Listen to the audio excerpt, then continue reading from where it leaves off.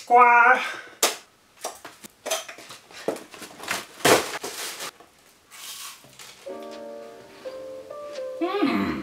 So this month I took on the bold task of trying to learn how to draw pixel art. I say trying because, well, yeah. Like I've said before, all the art in the game up until this point has been drawn by an actual artist, but since continuing down that path would likely see my bank account go commit die, I decided to take matters into my own hands. I was like, pixel art can't be that difficult, you just got a little pixel here, you just slap them together. Art. We're gonna get fucking demonetized around this time, boys. That's why this video is sponsored by NordLocker.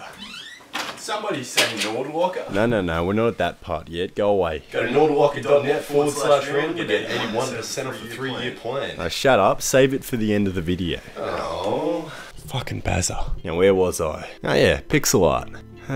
It's a lot harder than it looks. So in this video, I'm going to be telling you fuckers a little story of how I went from Pixel Brad to Pixel Chad, from someone who doesn't know how to draw for shit to someone who still doesn't know how to draw for shit. So to figure out what I wanted to draw first, I wrote up a quick little plan for what the game world is going to look like and went from there. The plan is going to be starting in this Forest Biome area, so I figured that'd be a pretty good place to start. Also, I just like forests because they look cool. I wrote up a plan of what I want the forest to contain, as well as grab some examples that I thought looked pretty nice. So by the end of this video, I want the whole forest scene nearing completion and looking smick as humanly possible. I've definitely got my work cut out for me, so let's whip out the old Wacom Intuos Pen Small CTL 480 and get crack-a-lackin'. I've already got a small amount of art here to go off of, but I'm going to be drawing all of it myself, starting out with this ground sprite.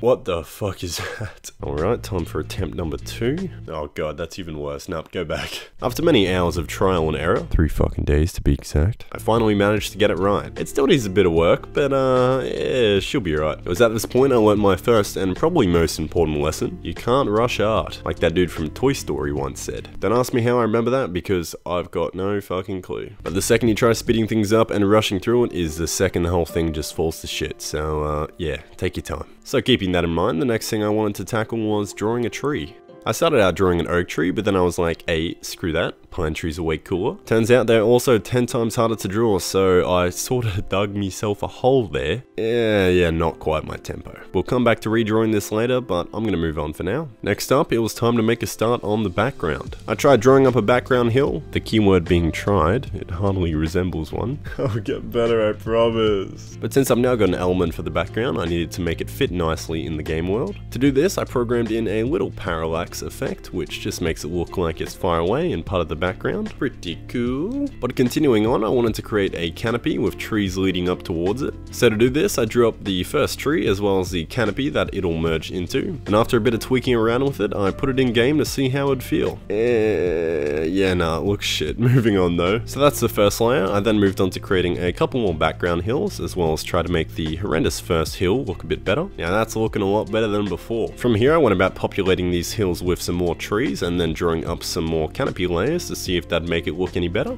Spoiler, it didn't. I could see this approach working well in a really dense forest, but I had something lighter in mind, so we're just gonna scrap all of this. Oh, that's another 2 fucking days down the drain. It's like a wise man once said, no matter how much you polish a piece of shit, it's still gonna be a piece of shit. So I opted for a different approach instead, creating each tree individually and then slap that into the game. And yeah, that's feeling a lot better. The far background of the scene is looking really bare bones at the moment, so I'm gonna be creating some mountains. Again, I've got no idea how the fuck to draw mountains, so I consulted old mate Google Images, got a little reference page set up, and then got to work. I experimented a bit with the style before moving on to doing a rough sketch of the full mountain range. I did this just to get a sense of scale. It's by no means the final, just a quick little doodle.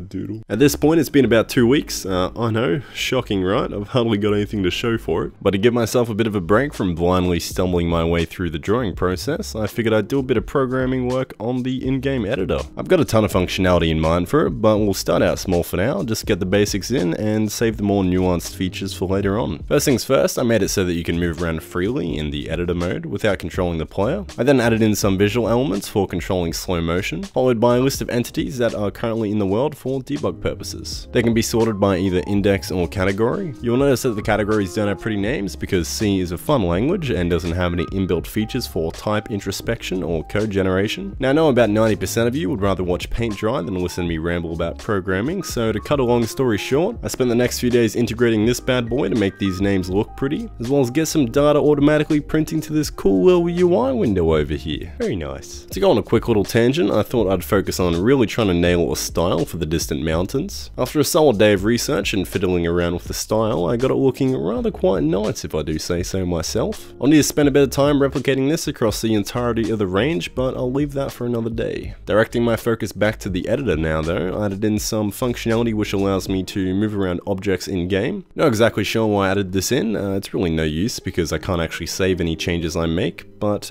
yeah, it's in there now. That's all the basics done for the editor though. I then went about writing up a very basic particle system. Just like the editor, there's a ton more features I need to add to this, but I'm just going to be adding in the very basics for the time being. At least I can play around with a few little particle effects now though. Fucking love particles, I swear to God. Now back to pixel art. This whole scene really isn't looking too good. You've got this big ass tree clipping off the screen, these background trees feel too scuffed and awkward, and there's really not enough contrast between the foreground and background. So I spent a bit of time trying to sort that out, just getting the scale of everything down pat and playing around with a few ideas. I then began sketching out the final background scene. I'm just scrapping all the previous trees because they look like absolute arse. But after I felt the shapes were looking slick, I went on to detailing the new foreground pine tree. Much better than that old piece of shit.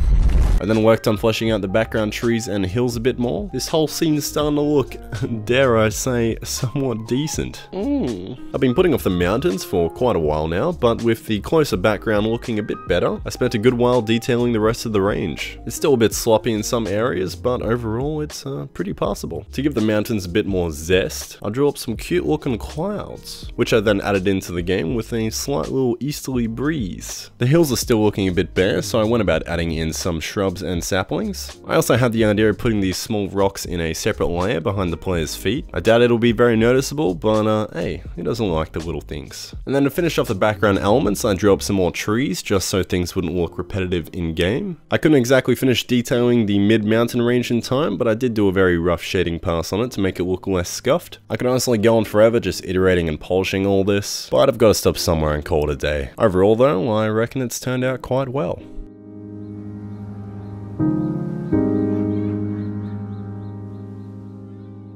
Now I'd be lying if I said this month was just smooth sailing. The amount of times I nearly yeeted my Wacom Intuos Pen Small CTL 480 through the nearest fucking window was uncountable. 6 times. But just like everything in life, if you put in the hours, you're bound to see improvements eventually.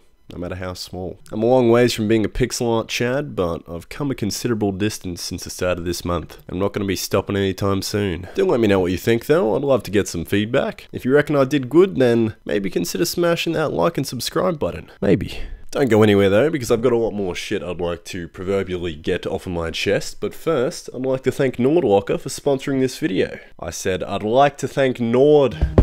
Somebody say NordLocker.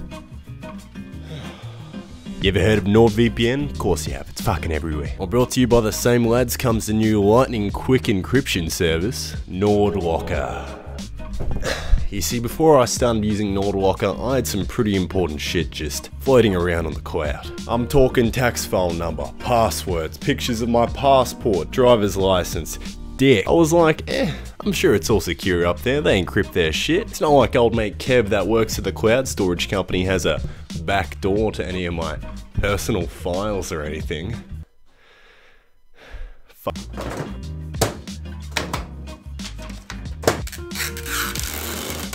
Big Kev from OneDrive ain't touching this shit. All your data gets locked up using elliptic curve cryptography. Now that's a big word, so that must mean your data is big safe. It's also user friendly as hell. I doubt even my great grandmother would have trouble using it. Don't quote me on that though. You just go, ooh, ooh, ooh, and you're all safe. So go to nordlocker.net/Randall and use the coupon code HOLIDAYSALE3Y to get 81% off of a 3-year plan. Anywho, since all the normies would have clicked off this video by now, it's time to have a little heart-to-heart with all of you sick lads who are still watching. 2019 has been an absolutely hectic year. Never thought I'd be here doing this, but here we are, and it's all thanks to you. I've got massive plans in mind for 2020, and I can't wait to get started on them with you all. I've been on holidays for the past couple weeks, so I apologise in the delay for getting this video out. But with that being said, I'd love to thank all this month's top Patreons, which were Game Dev Goose, Amin, Philip, Spiral404,